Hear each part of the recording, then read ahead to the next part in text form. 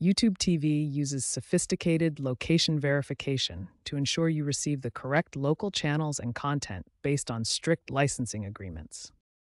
YouTube TV uses two primary methods to verify your location. First, your IP address provides a network identifier with city-level accuracy. Second, GPS uses satellite signals for precise location tracking that's much harder to manipulate. Your IP address reveals your approximate location to YouTube TV, allowing them to determine which local channels and content you should have access to based on your geographic region. YouTube TV distinguishes between two important location concepts. Your home area is based on your zip code and determines your base channel lineup. You can only change this twice per year and must be physically present in the new location. Your current playback area reflects where you actually are right now.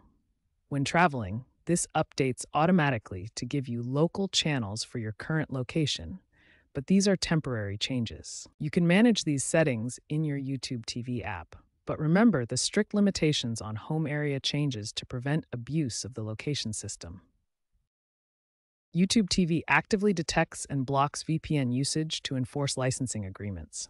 They use multiple sophisticated methods, including IP address analysis, DNS leak detection, and monitoring for mismatches between GPS and IP locations. Important warning: using VPNs to bypass location restrictions may violate YouTube TV's terms of service and could result in account suspension.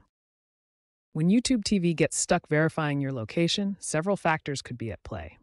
The most common causes include incorrect device settings, VPN interference, app glitches, or GPS signal problems. Before diving into complex troubleshooting, start with these initial checks. Ensure location services are enabled, disable any VPNs or proxies, verify your internet connection, and try restarting the YouTube TV app.